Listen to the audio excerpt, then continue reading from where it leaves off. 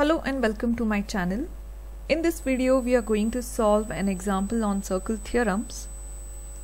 The diagram shows points A, B, C and D on the circumference of a circle with center O. So we can see that there are 4 points A, B, C and D on the circle. AD is a straight line and AB is given equal to side BC and angle OAB is given as 52 degrees. We have to find the angle ADC. So they are talking about the angle AD and C, this angle. Now let us start with the triangle which has the maximum information. Here we can see that triangle OAB is having an angle as 52 degrees and we can say that side OA is equal to side OB because both are the radius of the circle. So if this is going to be 4 cm, then OB is also going to be 4 cm. Same thing happens with OC and OD as well because they are also the radius of the given circle. In this case we can see that OC can also be taken as 4 cm for example. Now again they have given that side AB is equal to side BC. That means if we take side AB as 8 cm, then BC is also going to be equal to 8 cm. So we can say that triangle OAB is same as triangle OBC. They both are identical. Now keeping this in mind, let us start to solve the triangle OAB.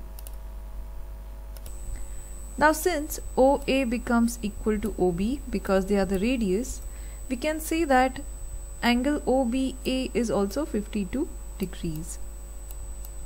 Similarly, we can say that angle OBC is 52 degrees and angle OCB is also equal to 52 degrees because the triangles are same.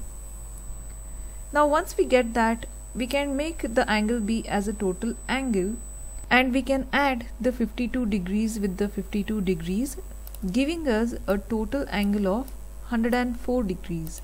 So we have angle B as 104 degrees. Now let us see if we can use any circle theorem over here to find out angle D. We can say that A, B, C, D and back to A is a cyclic quadrilateral because the vertices of the quadrilateral are on the circle. And the theorem which relates to the cyclic quadrilateral is given as, you can see I have already drawn a circle. Let me join the points A, B, C, D and back to A. Now the theorem states that opposite angles in a cyclic quadrilateral add to 180 degrees. Now angle A and angle C are the opposite angles. So according to the theorem we can write it as angle A plus angle C will add to give us 180 degrees.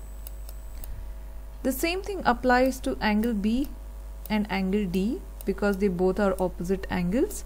So we can write it as angle B plus angle D is equal to 180 degrees. Now in the above given example, as we saw that ABCD is a cyclic quadrilateral, angle B is opposite to angle D. Hence we can write here angle B plus angle D is equal to 180 degrees using the cyclic quadrilateral theorem.